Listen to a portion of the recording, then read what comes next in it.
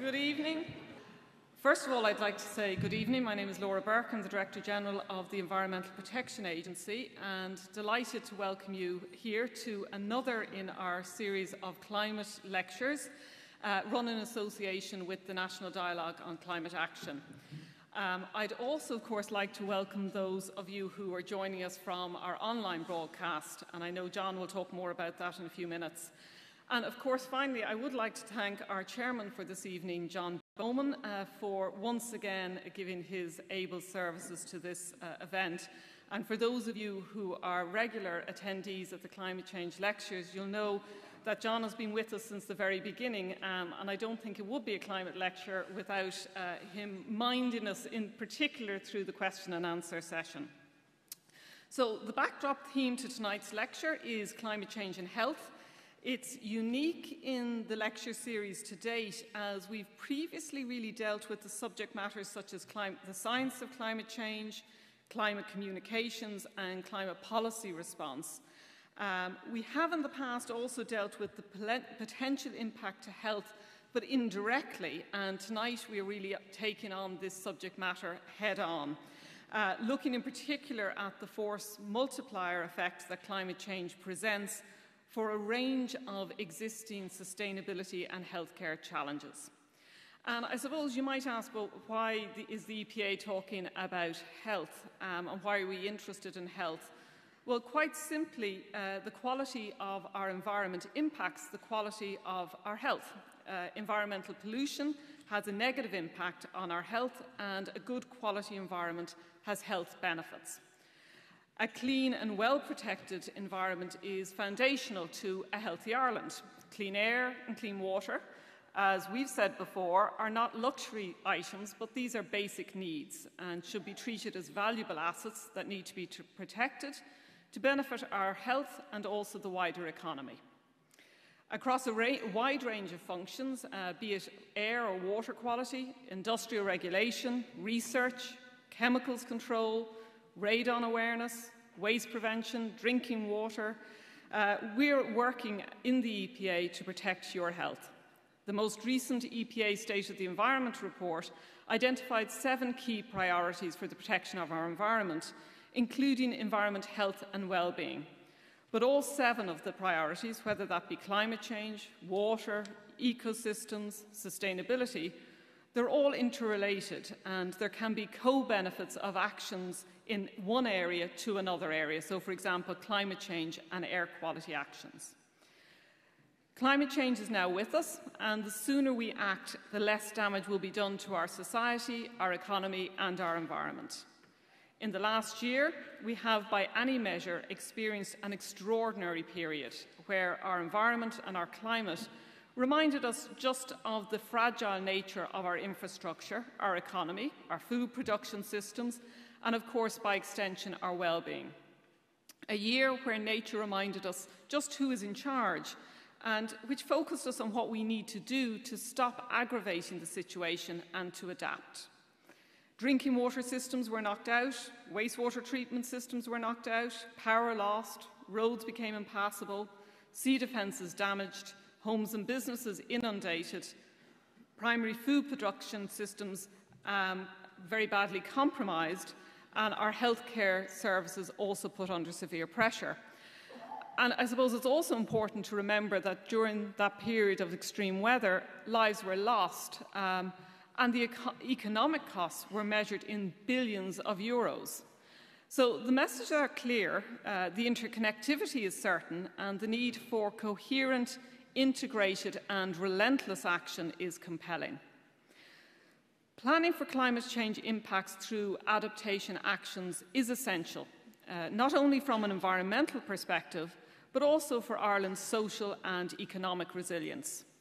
The 2009 and 2015 Lancet Commission reports in relation to climate change and health concluded that climate change is a medical emergency, but also that a comprehensive response to climate change could be the greatest global health opportunity of the 21st century. And this is because of the co-benefits of climate action directly impacting on health outcomes. So our speaker tonight, Professor Hugh Montgomery, was part of the Lancet Commission 2015 report and is one of the co-chairs of the 2016 to 2030 programme of work known as the Lancet Countdown, Tracking Progress on Health and Climate Change, which was commissioned and commenced in response to the Lancet Commission's work. Hugh's lecture tonight considers the systemic nature of the pressures on our environment and, by extension, our health, for they are indivisible. And through examination of the interconnected current and near future challenges to harmonious and sustainable human occupation of our blue planet, and through looking at these symptoms, he prompts us on what is to be done for this malaise.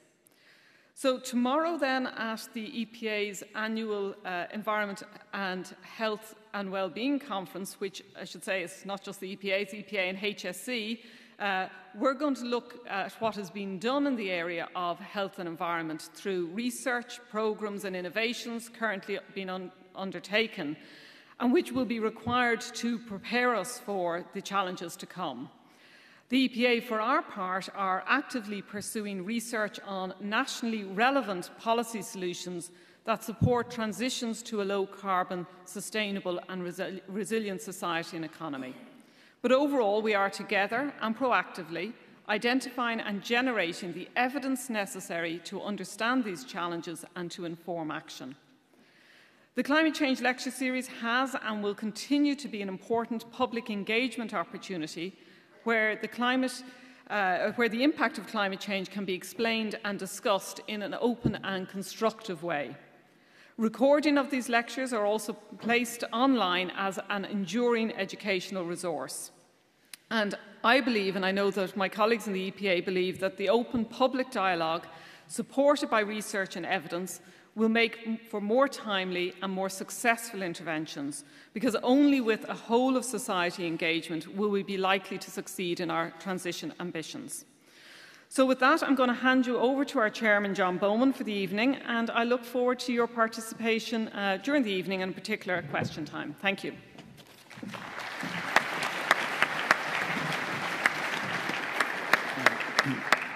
Thank you, Laura, and welcome to the round room of the Mansion House. I know that many of you have been with us here before as part of this EPA Climate Lecture Series, so you probably know the format. Our speaker will speak for about 40 minutes, and then we will have a similar duration for questions from the floor. And perhaps it's best that they be focused on what we've just heard from the speaker. I think it's unfair to our very distinguished guest speakers in this series for members of our audience to attempt sometimes to co-opt them as lobbyists for some local issue in Ireland about which our speakers could not know the full context. So I will invite our audience to curb any enthusiasms they might have on that front. Some housekeeping announcements. The emergency exits are as labelled or as signed. Mobile phones should, of course, be switched off. Tonight's lecture is also being webcast live. And among those special groups watching, there's the Galway Environmental Network, who are foregathering in NUI Galway to hear tonight's lecture, so we would welcome questions too from them, and they can send them in online. The lecture and the questions and answers session are being recorded as usual by the EPA, and the material will be made available on the EPA Ireland YouTube channel following on from the event. And it may be used in future EPA communications. And when it comes to questions sessions, I will ask questioners to identify themselves and to stand the better to be seen by our cameras, and if they could mention their organisation, if any, so we can see the spin, if any. Now, we're also accepting questions via Twitter using hashtag ClimateLecture2018. Now, along with what Laura has already told you, Dr. Hugh Montgomery is Professor of Intensive Care Medicine at University College London and Director of the Centre for Human Health and Performance at that same university. He's published over 450 scientific papers, and he has also been awarded the title of London Leader by the London Sustainable Development Commission for his work in climate change and health. He has also authored a number of scientific books, 2 children's novels, in which I suspect he smuggles some of his key ideas, the better to bring along the next generation, and he is a keen competitor in the ultramarathon. That runs for 100 kilometres, not just 26 miles plus. Would you welcome Professor Hugh Montgomery, Health and Climate Change, Query a Febrile Planet.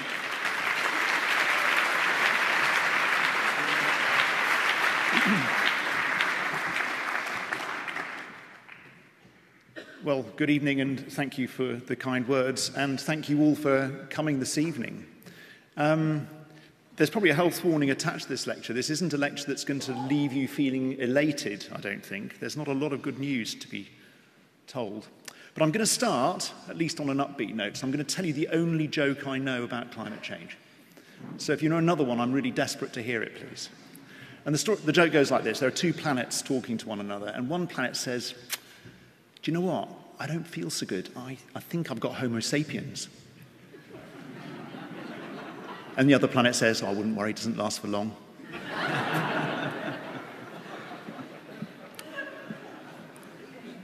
So this is my day job. When I'm not doing research and so forth, I look after intensive care patients, and most of them look a little bit like this.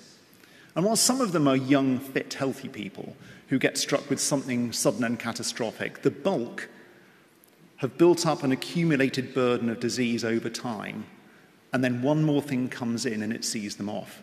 In my case, it sees off around 30% of my patients, which I hasten out isn't, I don't think, because I'm horribly negligent, but just the nature of those sick people. So I'm going to start the first part of this talk, and I'm going to put my clock down so I can make sure I don't overrun, with nothing to do with climate change. I'm going to start with the burden of disease that the planet is suffering from before the climate change hits. And that burden of disease really comes from us. So multi-celled life on the planet, a little over 4 billion years, well, life on the planet, multi-celled life around 320 million years. Hominids, a few million, humanity, a few 100,000. And if we go back just 2,000 years, the population didn't really shift very much until we hit the agricultural and industrial revolutions.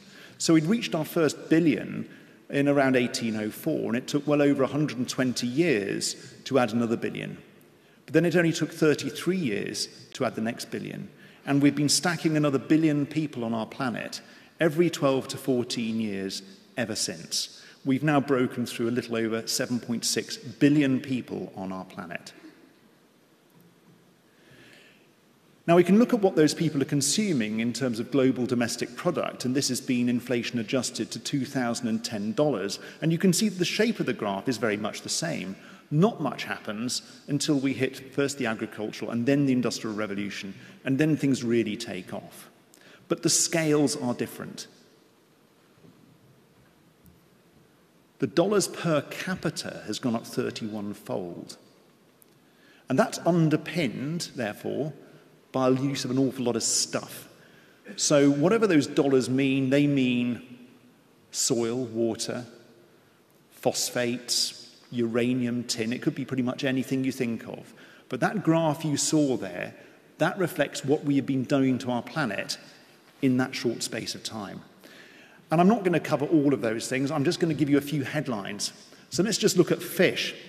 That's world fish production. In fact, I should have changed the dates because I have updated the slide deck. This last year's 2017 data. 171 billion kilograms of fish for human consumption. That's more than 22 kilograms per man, woman, child, and baby on the planet. And you'll see that what we're harvesting from the seas has pretty much leveled off. And that's not because humanity has got sensible and realized that we're overfishing. It's because it's getting harder and harder to extract the fish from the sea, even with greater technology. And so we've started supplementing our wish to eat fish with aquaculture.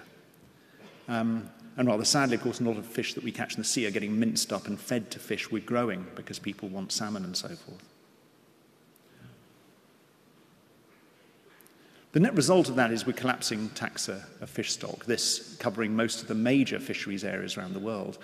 And if you look at the cumulative loss, you'll see that we're dramatically dropping off if you look particularly at the bottom blue line in collapsed taxa.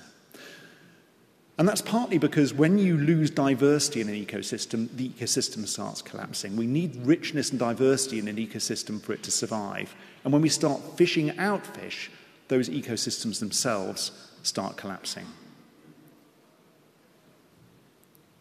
These data, I think, speak for themselves, and I'll let you read them.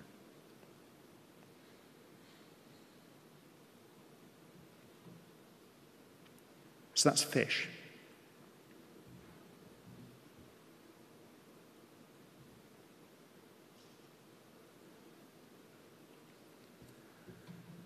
At the same time, we're destroying the ecosystems in which those fish live. And if we just look at coral, whether it be from pollution or indeed sunscreen that gets onto them from people swimming, or whether it be dynamiting for fishing, or whether it be climate change, which we'll come to later, we're getting these massive bleaching events where the zooanthellae are ejected from the coral, making them vulnerable to mechanical damage. And sometimes those coral reefs won't recover. But if you look at these again, the coral reefs which protect an awful lot of shorelines around the world, which are home to hugely diverse ecosystems, and the food which feeds many people, are gravely under threat. And we're not talking about a few percentage points here, as you can see. This is probably the only other extraneous slide I'm putting in. I just wanted to remind you that these things, it's not just about overfishing. I'm not touching on issues such as pollution this evening at all. But I want you to have that in the back of your mind as well. And I put this in only because this is very topical at the moment, isn't it, since David Attenborough's Blue Planet. Anyway, we're overfishing, we're destroying the marine habitat. Look at crop production. We've got more and more people on the planet all wanting to eat more and more. So we're growing more and more grain, and that graph on the left is not slowing down. Look at the number of animals we're having to kill and harvest. More people on the planet, all of those people wanting to eat more and more red meat. Colossal quantities of red meat being produced. All of that, the growing of crops, the feeding of the crops to cattle, the watering of the cattle, let alone sanitation and what we would all use for ourselves, means we're using a lot more water. So just for those crops, that's what we take for a kilogram of wheat. A kilogram of rice is very much more water intensive. But a kilogram of red meat, because you've got to grow the crops and water the cattle, is dramatically more intensive. It's a lot of water. Now, you'd like to think that this is sustainable, but it's not. And I've just tried to think of something where I could put this into numbers that are a bit more understandable. So I'm being clear here, I'm not having a go at McDonald's beef burgers at all. I'm just producing the McDonald's data because they make it public, so one can do a little bit of the maths. So that's what McDonald's say they currently sell in terms of individual burgers, around 75 a second. Each apparently weighs 45.5 grams. There you are, there's a bit of pub trivia for you this evening. That's the number of kilograms of red meat alone. That's the number of litres of water. And if you think of that as the water production in Africa, it's the annual extracted fresh water for all of those countries. That's just the water for just one beef burger from one brand. And now think of all the other things we use water for. Now, most of you would probably say, well, why are you worried about that, Hugh? It's not a problem because we all understand the water cycle. It rains, goes and soaks through the soil, goes into rivers, evaporates, goes into the sea where it evaporates, or it lands on plants, gets sucked up through roots, transpires, goes back. It's a continual, perpetual cycle. Well, it's true in part, but a huge amount of the crop production upon which we depends upon groundwater, some of which fills over years, a great deal of which, the fossil aquifers, though, come from water that was sealed over a 10 million year period and will not refill under even those sorts of geological timescales. Once those groundwater aquifers or the deep water aquifers run dry, that's it. So let's look at the unsustainable use of water. It's all around the world. This is Iran, with whom we've done a lot of work in recent years. It's not just Iran. Look at California. Look at the quantities of groundwater being drained, cubic kilometers of water being drained. The Colorado River Basin, just in those years, drained 65 cubic kilometers of water. Look at those fossil aquifers, the High River, subtended by a fossil aquifer. When that runs dry, that's the rice production for 120 million people will go in one go. And if you look at the North China Plain, that will be the wheat production for over 500 million people will disappear in one go when that aquifer runs dry. And these are everywhere. The Ogallala aquifer in North America subtends the crop production for 8 states. So all around the world, we are really very, very vulnerable. Here are some pictures. This is the Aral Sea on the Kazakh-Uzbek border. 1989, it was a little over 171,000 square kilometers. This is what happened to it by 2014. This is Lake Chad.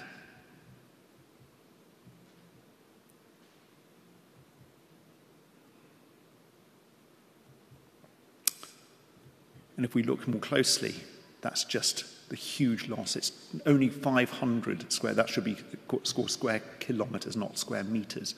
There are 500 square kilometers left out of what was 15,000 square kilometers. This is Lake Urmia in northwest Iran, 1972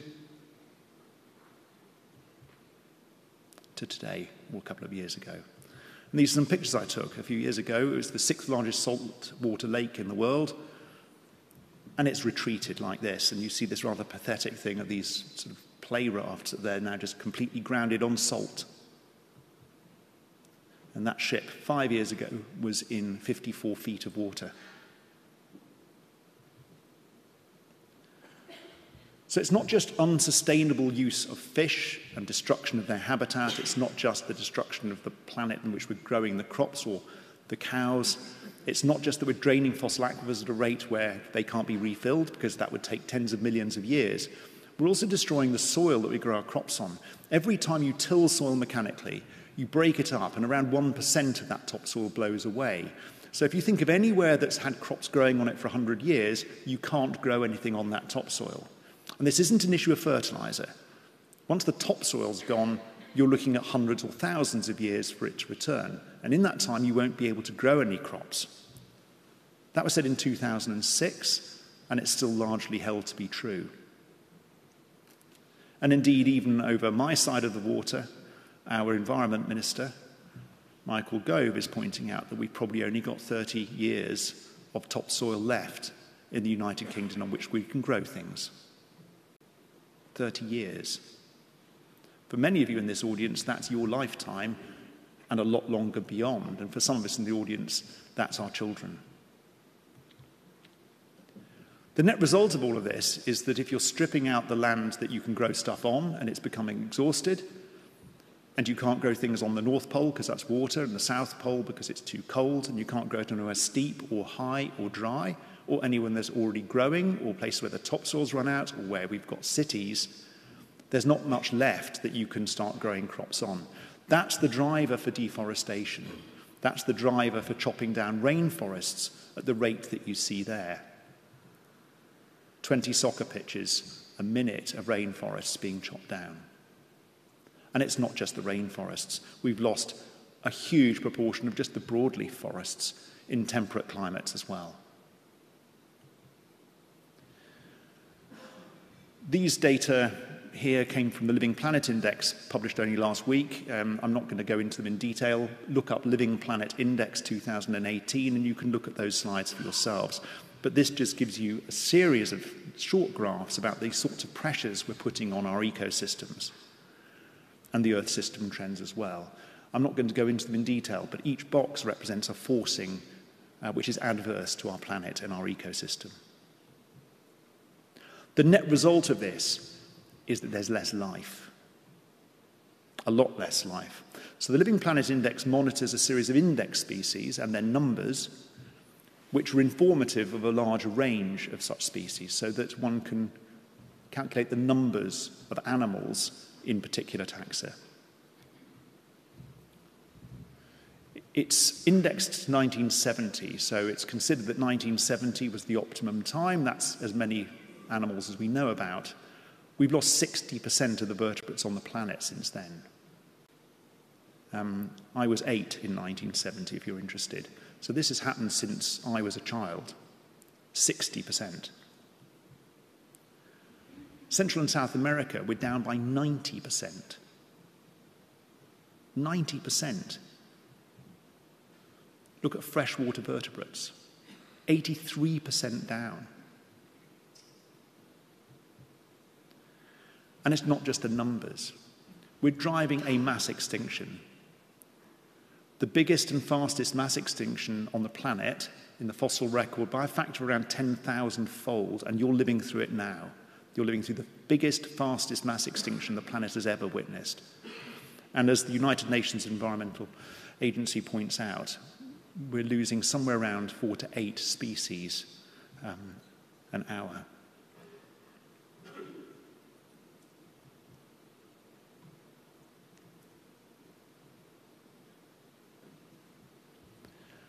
That's what you're living through now.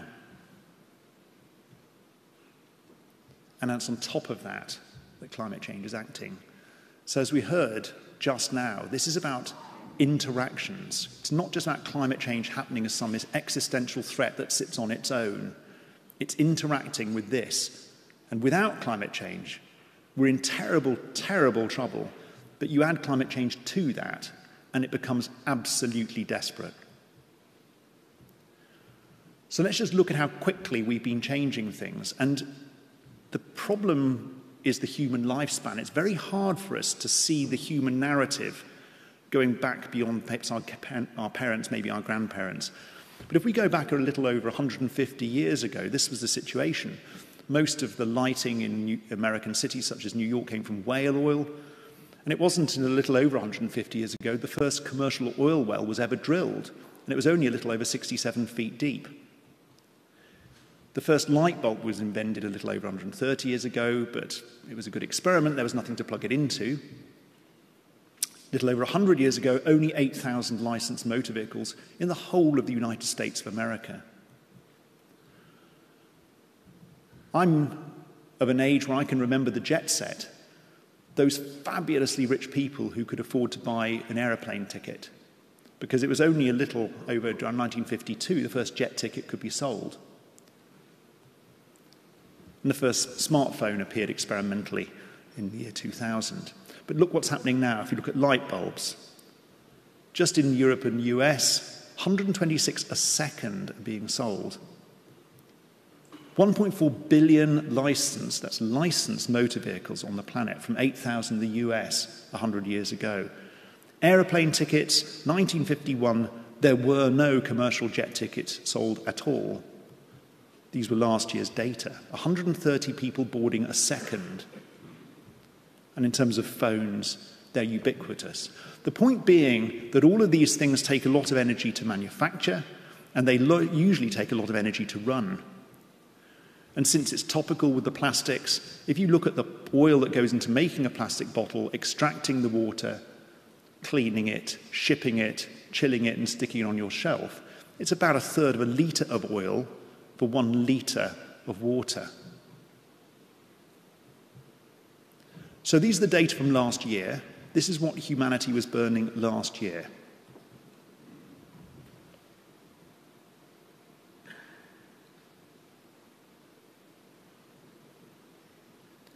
And those numbers aren't going down. The carbon dioxide we're releasing is going into an atmosphere that is very small. If you were to wrap the world's atmosphere into a ball at standard temperature and pressure at sea level, it's the size of that pink blob compared to the size of the Earth. It's very, very thin, very thin. And if you put a lot of carbon dioxide into a very small volume very quickly, it's just physics. The concentration goes up. These are the Mauna Loa Observatory data, the so-called Keeling data. That graph shouldn't be going up at all. The sawtooth you're seeing there is almost feels like the Earth's breathing, isn't it? And it sort of is. The fall is the spring. It's the carbon dioxide being drawn down by trees and plant life from the atmosphere. And then as those leaves fall and start rotting in the autumn and winter, the carbon dioxide levels go up. But this should be going along at a flat level, and it's not. It's going up steeply because we're adding carbon dioxide to the atmosphere the whole time. Let's put that on a longer historical basis. This is going back over the last 10,000 years. Look at the speed with which things have changed. Let's go back even further. This is the last 800,000 years. This is absolutely unprecedented, not just in scale, but in speed of rise. This was the highest peak yet recorded, and it was recorded in May this year. That was on the upstroke in Hawaii before it comes back down. Steady rise, 412 parts per million. You are breathing now the highest carbon dioxide concentration any human has ever breathed, or any hominid, come to that. The net result is that lets shortwave radiation through, it traps longwave radiation. And I don't much like the phrase global warming because it's not really about the warming. It's about energy gain. And that added of greenhouse gases produces a radiative forcing of around 1.6 watts per square metre. So do some maths in your head and work out how many square metres you think this hall is, multiply it by 1.5, and imagine that radiator running at that number of watts, and then put that over the entire Earth's surface. That's the energy that's being added to our atmosphere. And if you do the maths, it works out at around 5 Hiroshima bombs a second being added and not going away. And it's when you add energy to an atmosphere that you get weather. So it's no surprise that we're seeing more extreme weather events over time.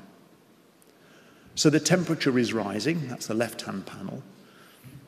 Ice sheets are melting. Here's a NASA picture as it's progressed 2012. Here are the latest data.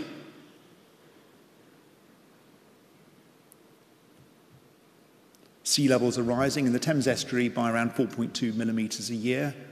None of you in Ireland will be divorced from that at all, as you're seeing what's happening in my area of Ireland, I know best, being the West Coast. The huge amounts of coastal erosion as sea levels rise and extreme weather events cause that coastal erosion.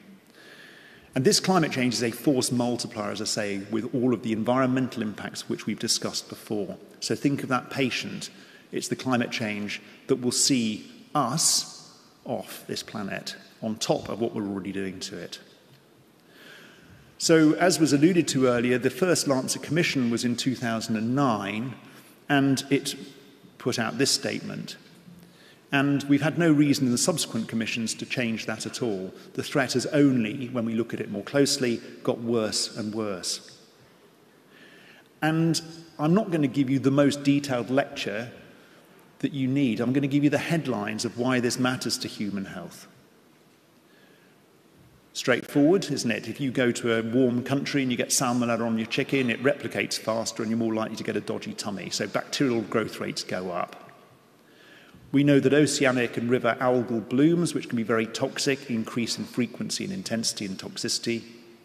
We know that spring is coming earlier, the pollen season is longer, pollen densities are greater, and that a lot of those pollens are changing to become more allergenic. So we're seeing rises in asthma rates, for instance.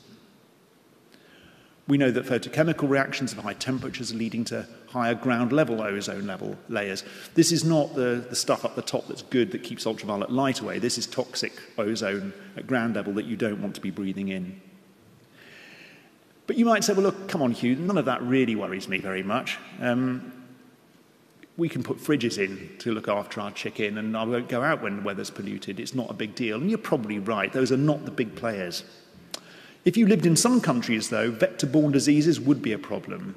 So specifically, schistosomiasis carried by a snail, dengue, and malaria carried by mosquitoes.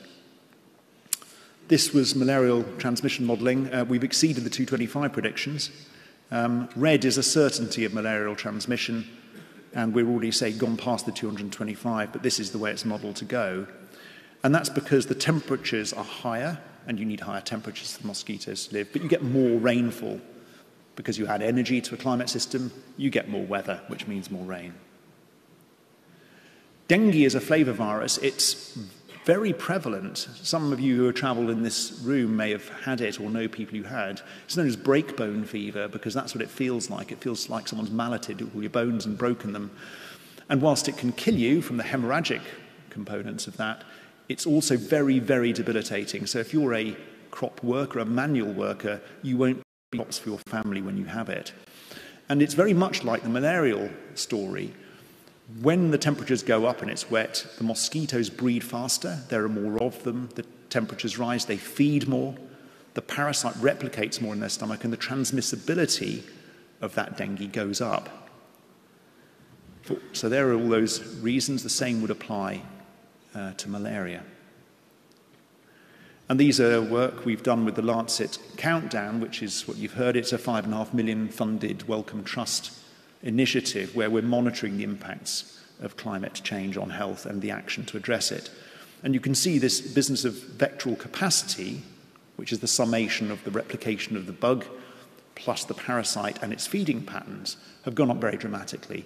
China is in the midst of its greatest and biggest ever dengue fever epidemic. It's been going on for some years now.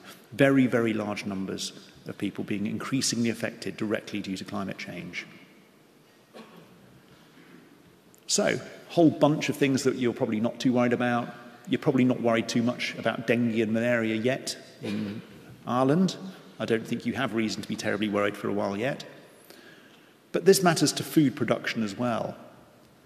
Let me remind you of the impacts we're having on fish production and fish availability already from the Limit Planet Index before climate change has interacted.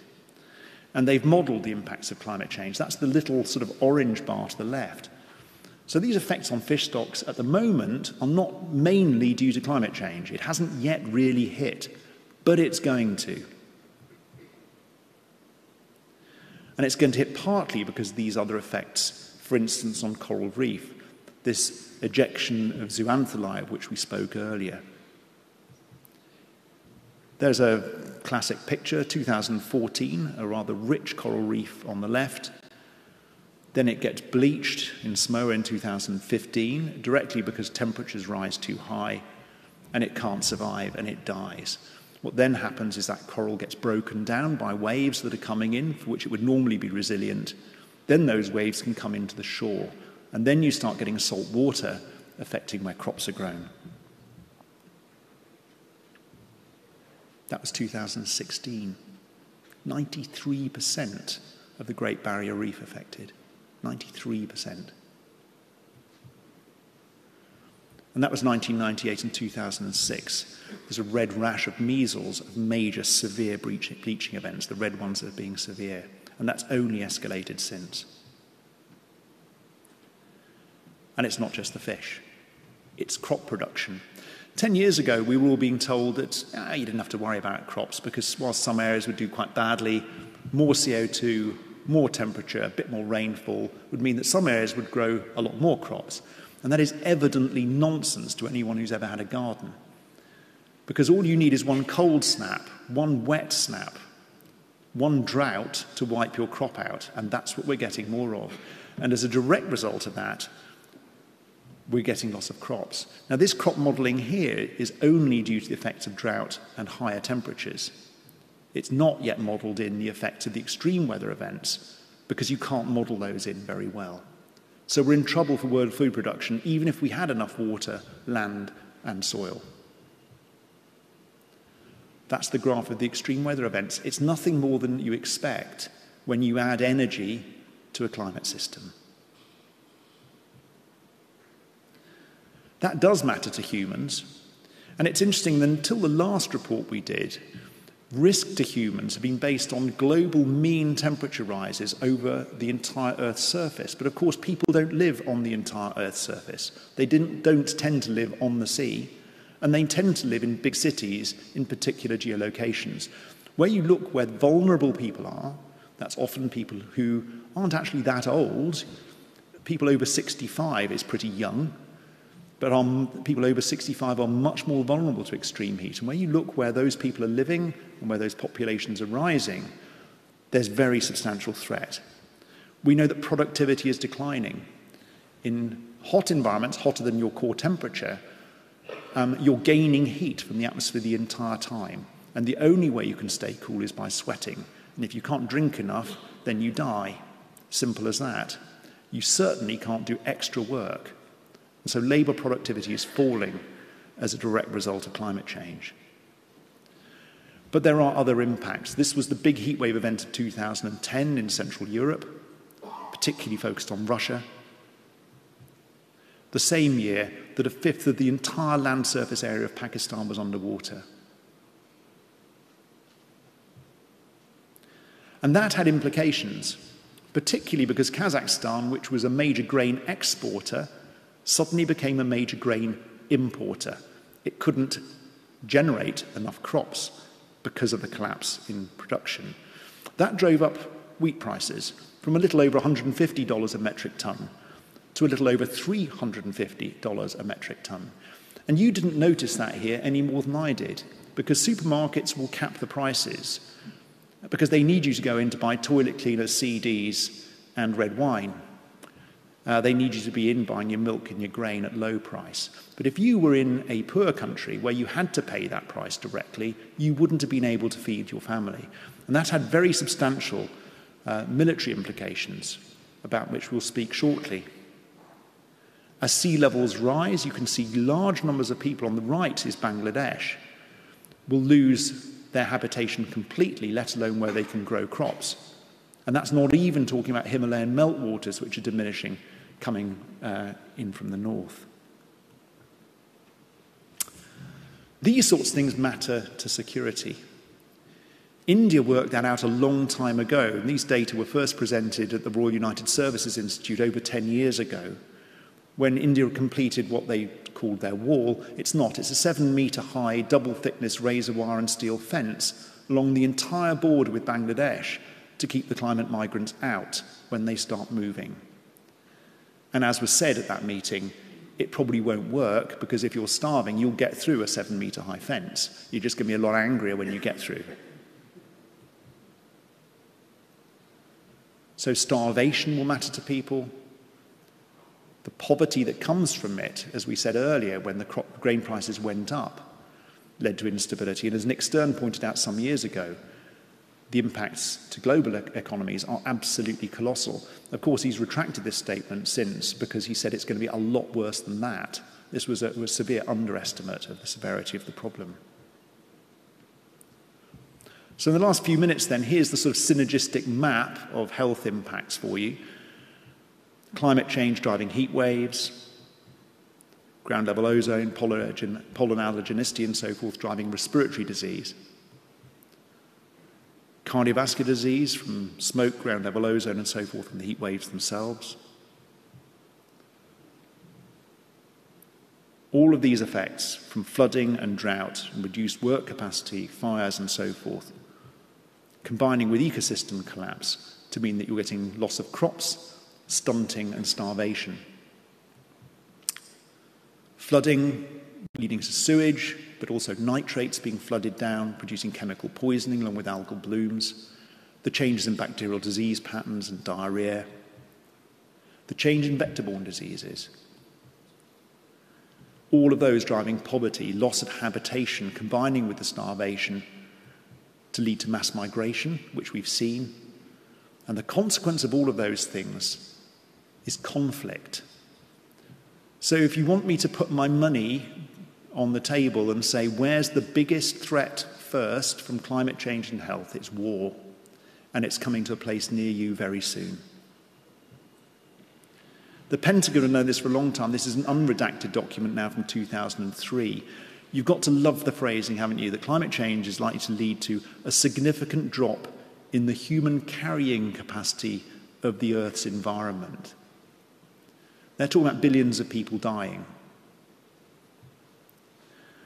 And I put these slides in because sometimes these issues of environmental matters and climate change are framed politically. They're framed as being something to do with woolly-minded liberals who wear sandals and grow beards and hug trees and eat muesli. And it's not like that. These are hardcore, serious right-wing individuals, by my book anyway, coming out with these sorts of statements. That may be pejorative, but that's how I would view many of the military.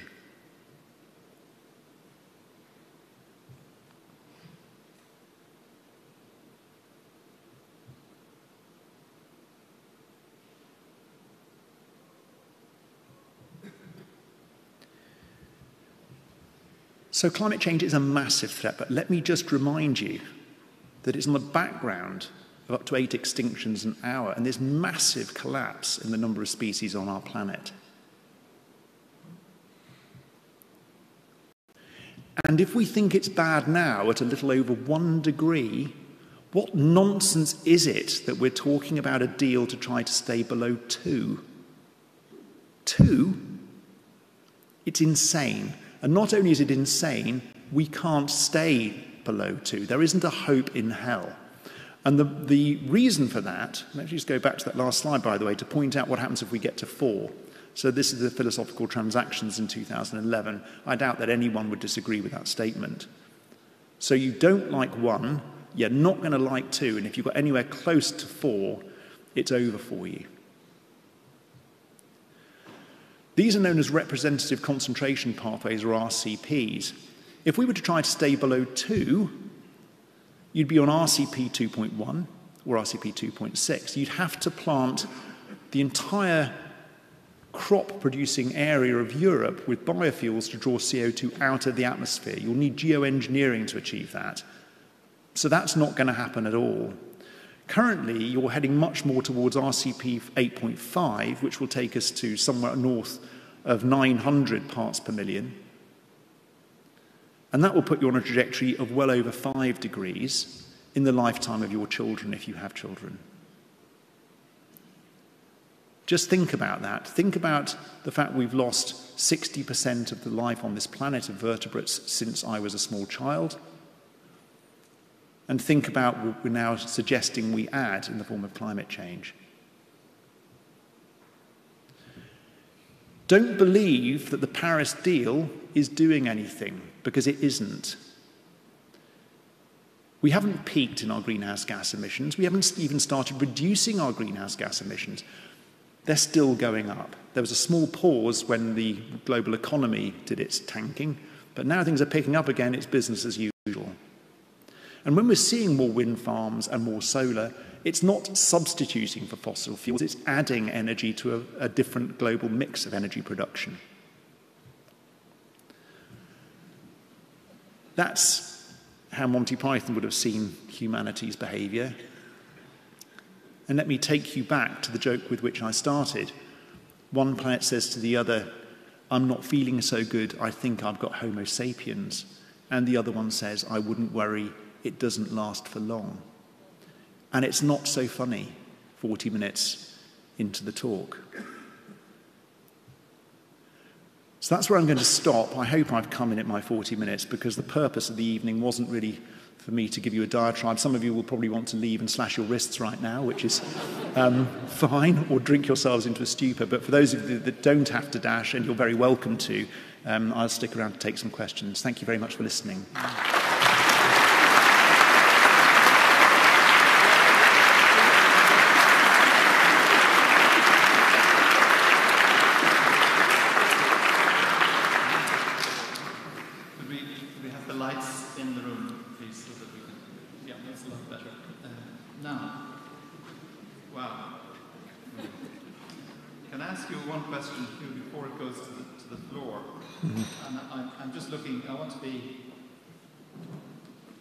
Made optimistic. Do you smuggle some key ideas into those children's novels that you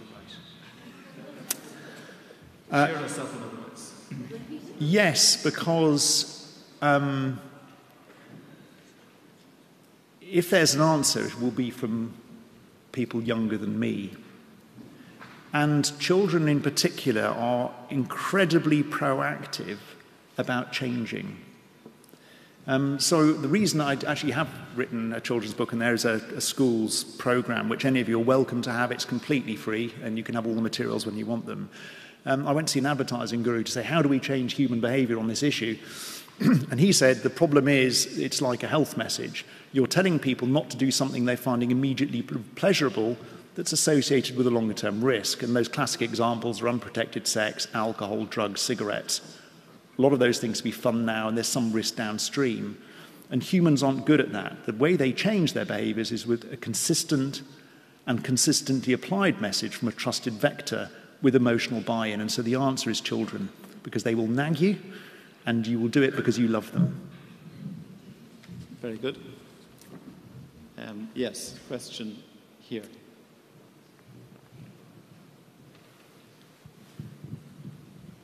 Hi, Kevin Kelleher from Public Health and the Health Services here. Hugh, just a couple of things I wanted to say. One is about some of your earlier slides, particularly where you showed the world population growth. Yes. Isn't that the fundamental issue we're having to deal with? Is how do we look after 7 million people? Yes. And then it leads to my second point. And I'm not sure how you get to those solutions, because it's problematic. My second point is the issue of environmental justice. Right.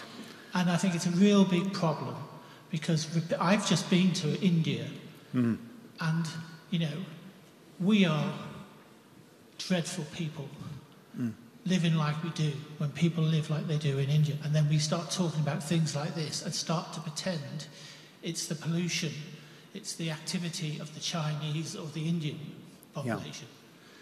When, you know, is it? You know, so I think there's a big issue here about both. How are we going to live? I mean, the reason our population grew was because we controlled infectious diseases and we made sure people were able to eat good food and clean water. And then secondly, there's the issue of, you know, birth control.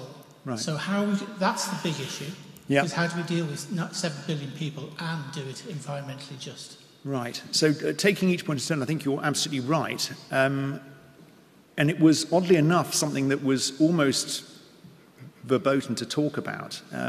So when we did the first Lancet Commission, which reported in 2009, there was an awful lot of pressure not to mention population control, because it was considered politically completely off the table to talk about it. Thank heavens that's not the issue now.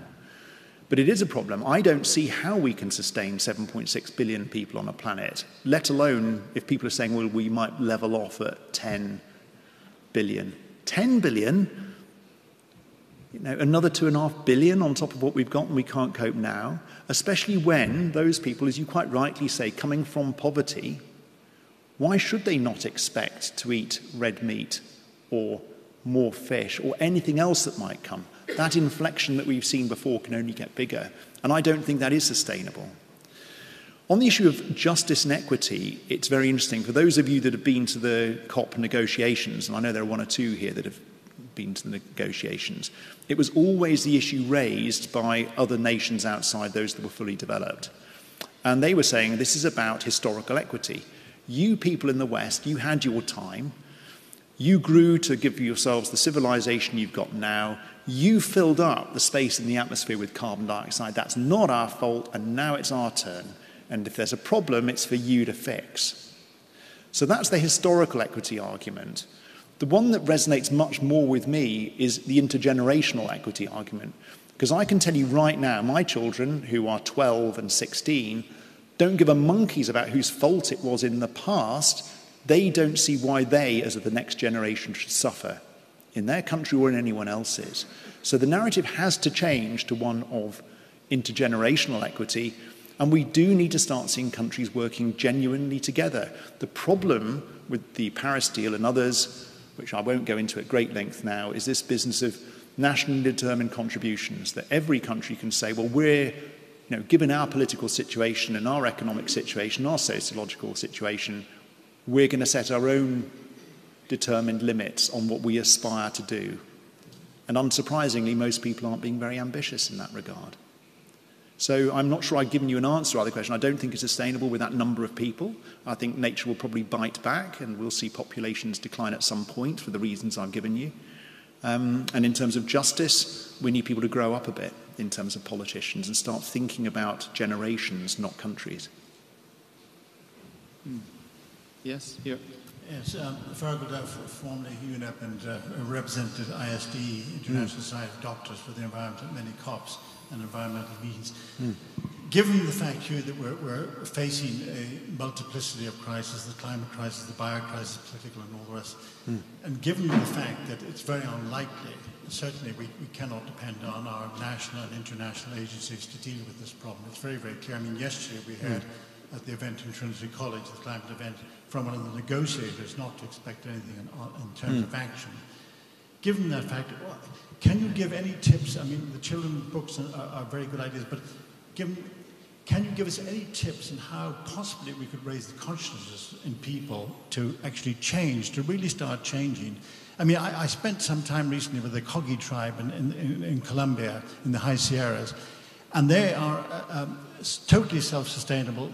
They don't have any contact with the outside world, but they have a far more sense of urgency of what's happening on our planet than we have here in the West. And I'm just wondering, can you give us any tips that we might possibly bring a level of consciousness to our communities?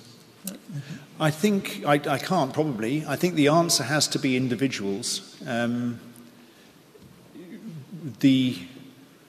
The news media, those of us that have had to work with them over the years, and this isn't being, again, pejorative, they talk about stories, not news. So you talk to them, they say there's no such thing as news, there's only stories. So if they've done the climate change story, then it's no longer story again, which is why you get these individual little blips, which we know doesn't change behaviours because it needs to be much more consistent.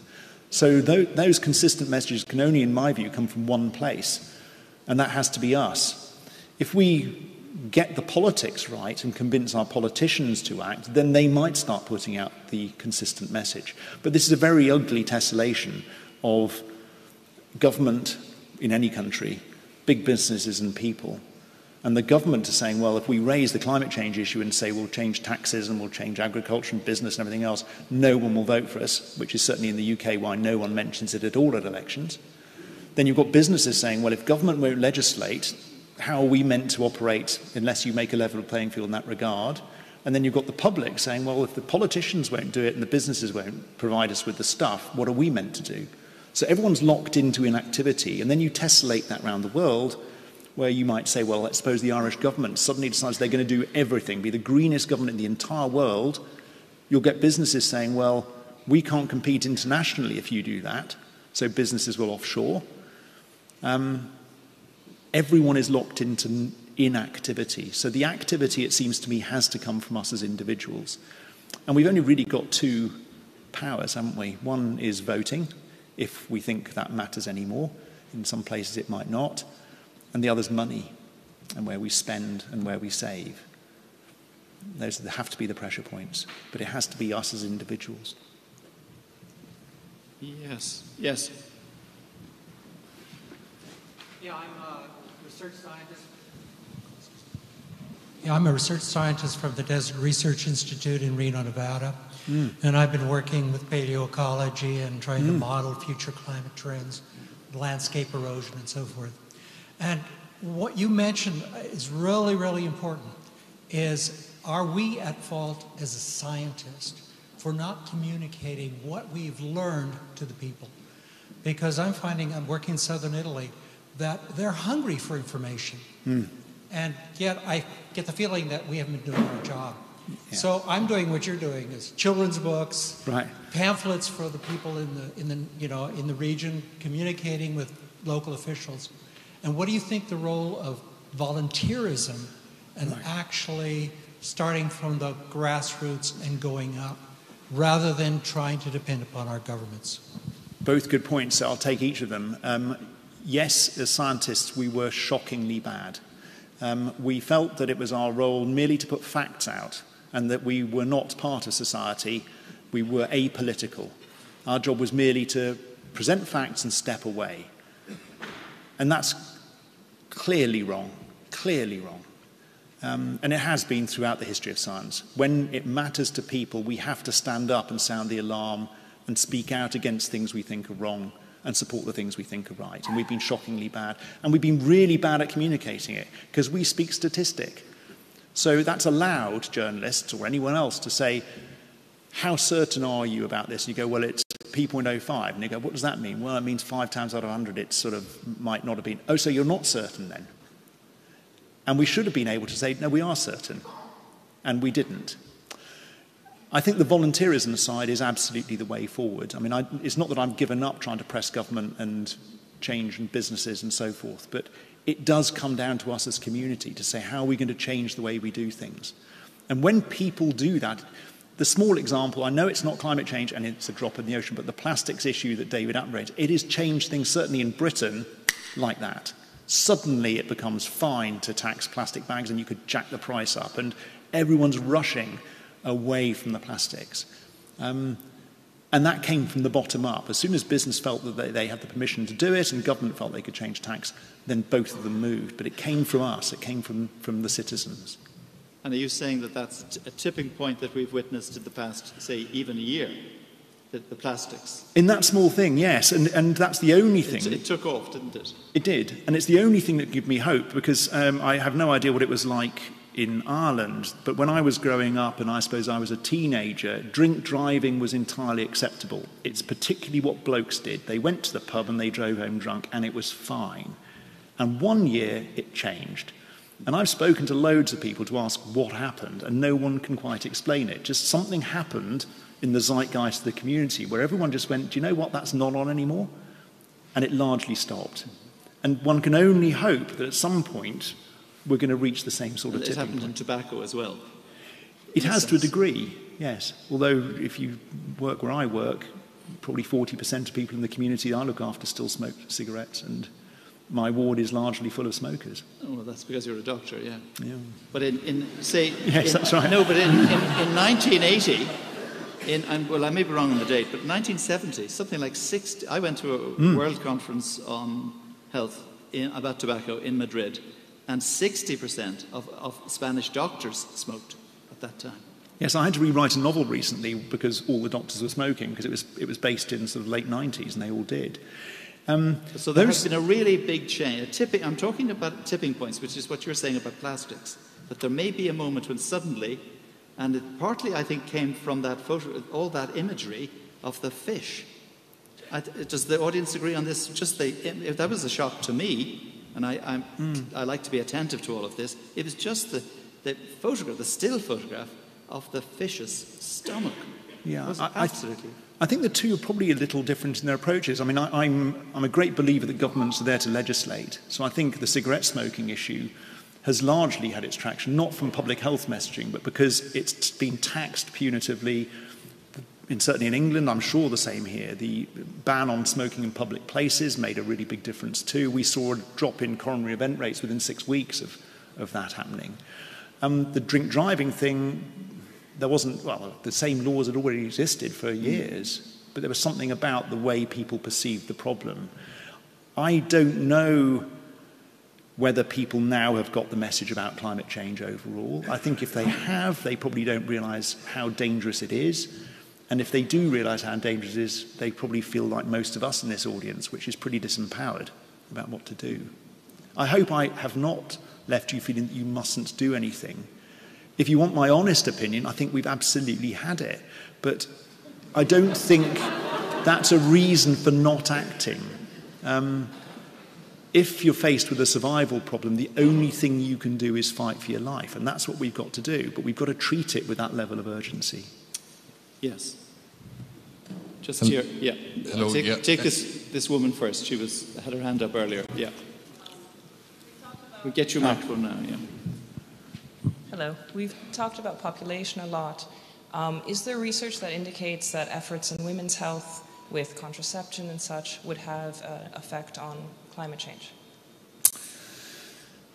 Well, there is an entire narrative which it's not my strong suit, so I'm not going to talk too much about things I know nothing about. There's a very strong women's health and women's narrative in the climate dialogue, because it's not just matters of conception over which women are having increasing control, they're having increased societal impact. And probably, if I'm being sensible, if you take an awful lot of testosterone out of the equation, we probably wouldn't be in quite the situation we're currently in. The contraception issue is important because it will help, as will reductions in poverty, reduce birth rates overall. But we're still seeing a very, very peculiar forcing in the opposite direction just now from countries that are developed. So that as you see this inverted pyramid and old fogies like me getting to the stage where we need you young people to be generating taxes, there aren't enough of you. And Britain has done the buck stupid thing of getting rid of the people who come in and work and pay those taxes by voting for Brexit. The only other way you can manage it is to breed more of them. And some countries are strongly advocating increases in birth rate. You've seen this in China, it's happening in Russia. People being told to procreate more to try and cope with the problem. But that's a Ponzi scheme, isn't it? That's just going to be a perpetual motion system that will drive us into the dust. So whilst I'm hopeful on one hand that women's control on conception will matter, I think it's going to be overridden by some of these other societal forcings, sad to say. Yes, gentlemen. Yeah. Neil O'Brolacon, a former Green politician and also co-chair of the Galway Environmental Network. So I'd like to say hello to those watching online. But anyway, I'd just like to ask you, your lecture is very powerful. I would hasten to add that I don't really hear a hell of a lot new in what you're saying. You know, it's information which has been out there for quite some time. Maybe it's more focused than it was previously, and things have perhaps got a bit worse than they were. But the direction has been clear for a very long time. It has. But I suppose I'd like to ask you, I mean, as a former politician, I would say that the message you're giving here today certainly will get nobody elected. I wouldn't think if you go to door, you're going to get elected if you say that. You know, you're expecting miracles from politicians, right?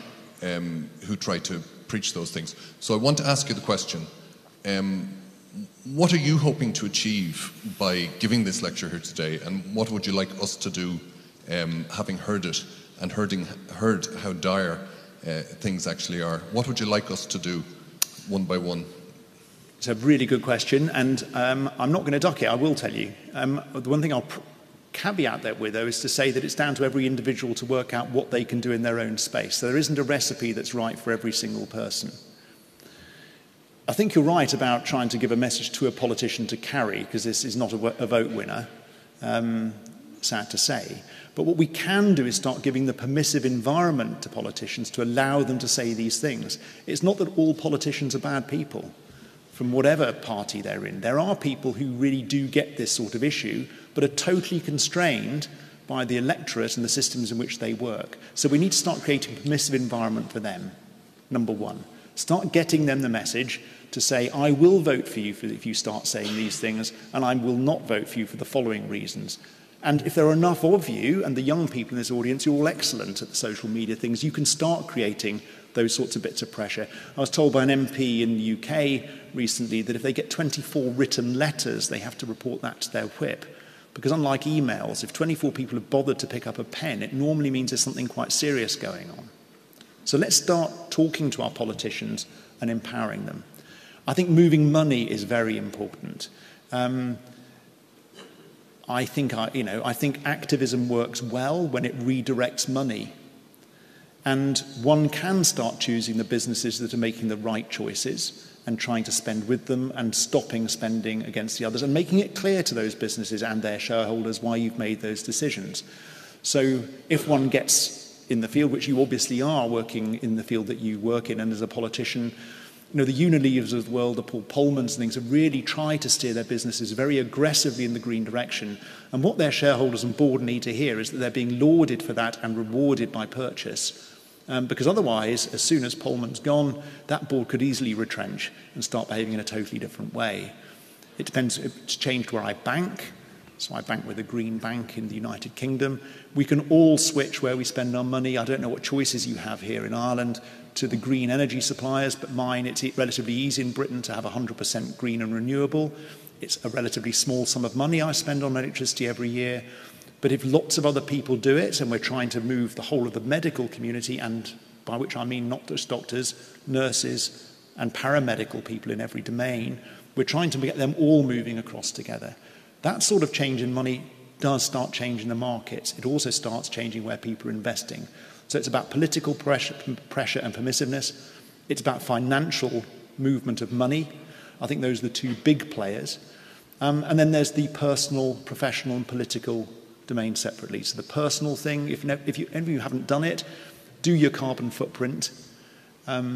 It's quite revealing. It will show you where you're bad, where you can make the really big wins, and how to move. And so I fess up, it's quite clear I got here by an aeroplane today. That's a massive quantity of carbon dioxide. It's something I do have to weigh up. about whether it's worth coming to talk given the cost of another metric ton or whatever it might have been as CO2. But if we do those, that's the personal, and change our personal behaviours and influence those around us.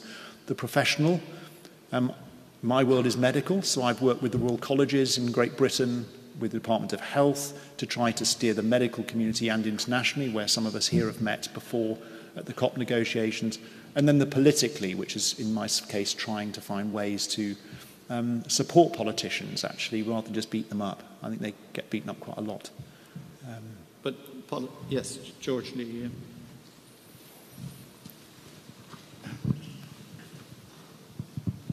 Thank you. Hugh, my name is George Lee, and I work with RTE, which is our radio and television broadcaster. And it's just one thing which strikes me as I hear you speak about individuals and their role and what they could do. And I just think that there's something missing in relation to governance, which is a completely different level. As you just described in a talk which I've no doubt that you bring to many parts of the world, the threat. And the threat is clearly global, and it is one little ball of atmosphere that I think that you put up there. But when it comes to action and people do what they can and you get a movement from the ground up, you still run the risk of the governance. This is a global problem. I think in Europe, perhaps if the UK does leave the EU, we might get a climate tax or a carbon tax introduced at EU level, because we've had plenty of promises that would be brought in here and no action whatsoever. Because people are ingenious at coming up with reasons not to take action. When you look at the world today, you see people faced off against each other, seeing the enemy as each other. Sovereignty. We need our borders. We're going to compete for the oil in the Arctic. We're going to look for Caspian Sea, warm water ports, whatever it is. It's, the issue is that people see each other as the enemy rather than this global climate change, and we're faced off against each other, where the real issue is something well above everybody's head. So people coming from the ground and doing individual things and having a wooden fork instead of a plastic fork when they go into the fast food restaurant will do one thing, but it is a global governance issue, is it not? And you're only one step away from selling that message, because that's one of the scariest presentations of the climate problem that I think I have seen. But you missed the point to me, which is that this is about not just individuals. We have to make choices about governance and be prepared not to look upon ourselves as being sovereign in a small little way, because we won't get anywhere. No, you're absolutely correct. So the changes that we will see will be alluding almost to the cigarette issue. It's by legislation and changes in global governance. So there's an organisation called Client Earth, you may have come across, that's been pushing for that at a global level. We've got to, though, to pressure our politicians to lead. And to lead, if it's going to be the EU, crack on. Let's let them see that leadership. Because at the moment, it's been the big problem with the COP negotiations. If you have upwards of 190 people, and you've got 6 people who genuinely don't want any sort of deal, because they've got oil, coal, gas, or whatever else, they will stymie that process, and you will never, ever get an agreement. So we need people who will lead and say, we're going to do the right thing and we're going to legislate. And for me, I think the EU could absolutely do that, because there is enough political and financial muscle there to change the way things work. And some of these taxation policies, I'm absolutely not an economist, but some of the taxation policies proposed, I think by one of my colleagues, Jim Hansen from the States, has been really very progressive. Jim's view is that you tax the CO2, or the greenhouse gas, at site of production or at import, very heavily, really punitively. But the fun part that he's come up with is that you give all of that money to the general population into their bank accounts once a year. So you might wake up in the morning with an extra 50,000 euros in your bank account. You're just going to find that flying to North America is going to cost you 12,000 euros, not 400. But you've got a choice, right? You've got an extra 50 grand in the bank. But you will probably choose to spend that in places that are low carbon because they're not being taxed in that punitive fashion. So I'm not suggesting that has to be the answer, but it does suggest that it can be done. There are ways of doing it that will be equitable to the members of society more broadly.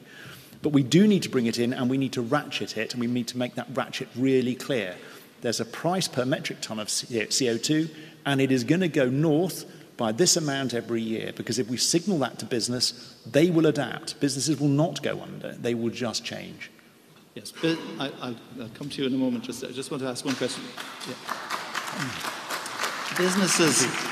Businesses know the bottom line, but they also, you couldn't overestimate the vanity that they feel about their own product and their own firm in terms of corporate social responsibility. They even have a term for it, which they boast about.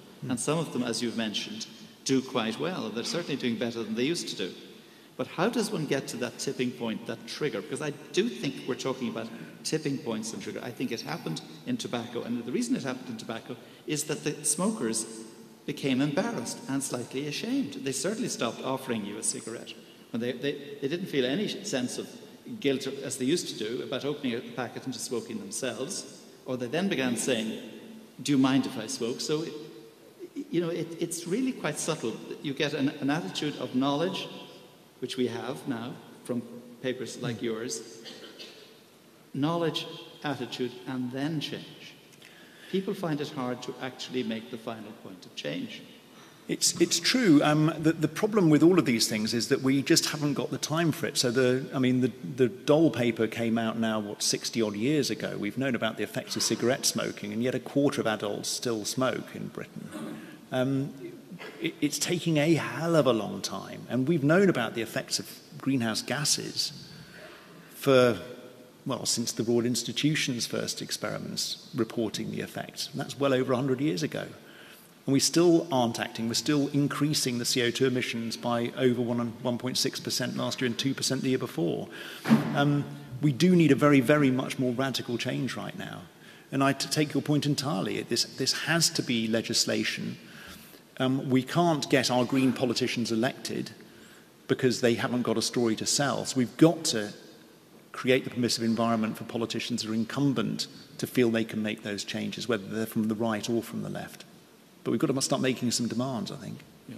Yes.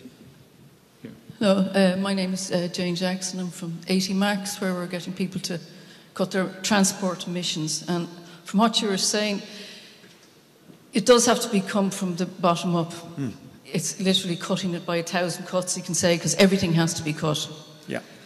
And it does grow, and there is, as John was saying, there is a tipping point. We started back in June, July, with this very tiny little campaign, and we did the National Ploughing Championships, and we've doing markets around the place with our stand.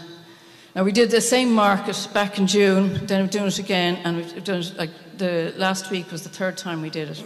The first couple of times got people to sign up to pledge to drive no faster than 80 kilometres per hour to cut their greenhouse emissions, right? And you're getting 6 people for a whole day at the market, or 7 people. The weekend before last, the exact same market, people are coming up, oh, I've heard about that. We got 61 people at that market. Great. So it can grow from the bottom up. And what we're trying to do is to push the government. It gives them the mandate to change the law. Overnight, you could cut transport emissions by 1/3 by simply bringing it down to 80 kilometres per hour. And if you do that across the world, it is huge. Yes. It's the fastest growing sector in the world, is transport.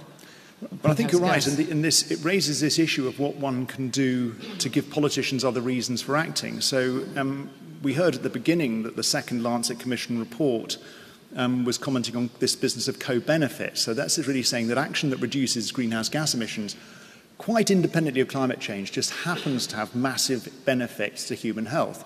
So if we substitute walking and cycling for burning fossil fuels, we get less greenhouse gas emissions, etc., but we get less particulate pollution, which means less dementia, strokes, heart attacks, and so forth. We get less obesity, osteoporosis, we get less diabetes, we get less breast cancer, we get less bowel cancer. All of those things happen in the same way that they do from reduced red meat consumption and so forth, which happens to benefit the climate, but also happens to massively improve public health. And when we asked Paul Ekins and others and the health economists to come up with the numbers, these are trillions of dollars that can be saved. Trillions of dollars. These are not trivial sums of money every year. And you could probably recover a very generous proportion of the expenditure on changing to the green economy from the savings in health economic costs by keeping us all better and healthier into our old age. So again, those are messages we've just got to try to get to people. It is, if we are going to just talk dollars and euros, there's a good message here about dollars and euros too.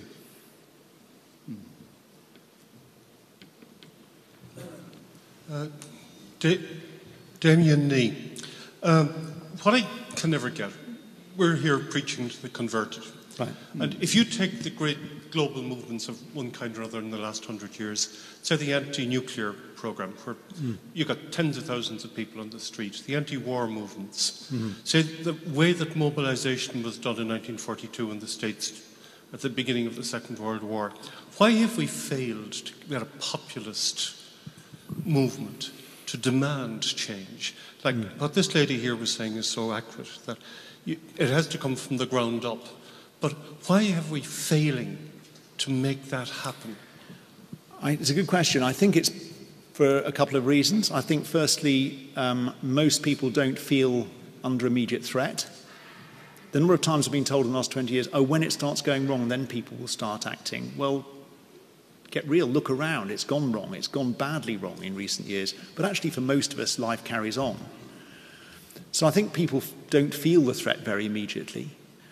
And there is a narrative which has entered into this business of communicating climate change, is you can't tell people bad news because people switch off. And it's probably true. The sociologists tell us it's true, that if you say things like, I've just told you, people go, I don't want to hear that, and they run away. And what you're meant to do is offer them a nicer narrative, sell them a dream. The problem with that is that if you go to rich people and say, life could be so much better if the world was to be green, environmentally friendly, the very rich will go, so much better than what? I'm loaded. Life's great for me. If you come to those of us that earn a reasonable salary, sort of middle classes, medicus and so forth, and you say, life can be so much better, they'll say, better than what? Better than I've got a house and I go on holiday and I get to go skiing every year, or whatever it might be. If you go to poor people, single mothers of 5 or unemployed dads, and you go, life could be so much better, they go, yeah, and it won't be because I'm buying organic something or other and everything else. I'll do anything to keep my kids alive. So there isn't a positive message you can sell. And in fact, most of the evidence coming out of George Mason, for instance, says there's only one thing that seems to affect people's behaviour, and that's thinking that other people are doing it. So I can give you a million facts for why you should change, and you won't. But if I say, do you know what, you're the only guy in this whole audience who hasn't done something, then you change. Which brings us back to this tipping point issue. How do we get enough people that the outliers feel like outliers, or that everyone feels like an outlier that has to fall into line in doing the right thing? Time for just one more question, I'm afraid. Sorry, but that's just this gentleman. Okay. Shane Rife, I'm a water engineer here in Ireland. I think heard your comment about governance, right, and global governance, and I think I've heard that a lot over the last decade, but a lot of people are losing faith that anything will happen, right? And at what point do we start talking more about the responsibility of companies that may have more resources, more impact, and frankly more money to spend, and maybe even have more of a reason for something to be done because of the long-term impact on their company? Yeah. Is that something that you can see as having equal importance to global governance, where companies need to start recognizing their responsibility as well? Yeah, I think in many ways it's quicker and easier, because I'm meant to put a cross in a box every 5 years about everything relating to Britain's place in Europe, to NATO, to National Health Service, to taxation and education, to climate change. I can do that, but it's not an easy balance to put those things together. And it only happens every few years. Whereas we can change our spending right now. And if we all do it at once, and I think boycotting companies is fine, and I think rewarding companies is fine, that will change very, very quickly when that happens. Very quickly. And we've seen some of those campaigns without being specific about them. I guess we're all aware of some of those campaigns of boycotts, that when they've happened, companies have changed their behaviours in weeks. So let's do that again. Let's start making clear what we think is unacceptable, and let's start rewarding the people that we think should be rewarded. And not just do it by spending the money, but making it clear to their shareholders about why we're doing it and to their boards. And then they will go where the money is. They don't have to be good people. They just have to follow the cash. So yes, I think it's a quicker way sometimes than dealing with the body politic. Okay. Thank you very much indeed, Hugh Montgomery. Thank you.